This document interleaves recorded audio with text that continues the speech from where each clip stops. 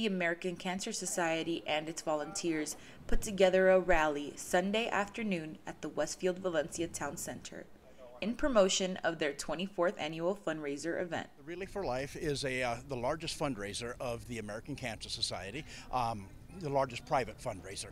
We are the largest in the world for bringing in funds for cancer research and for treating cancer patients. Mallgoers had the opportunity to sign up for the relay, participate, and support the cause.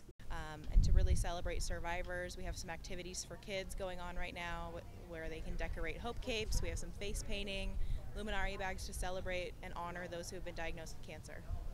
Raising funds is the goal for ACS. However, they live up to their motto, having cancer is hard. Finding help shouldn't be. You can sign up anytime by going to scvrelay.org. We will have opportunities here at the rally to be able to help anyone get registered if they need assistance. You can also, if you aren't able to access a computer, you can call our National Cancer Information Center at 800-227-2345 and be able to register by phone.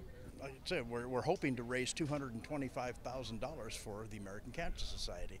That money will go towards, again, it'll go towards the cancer research, it'll go towards services provided by the American Cancer Society, and it will go towards giving cancer patients a better quality of life.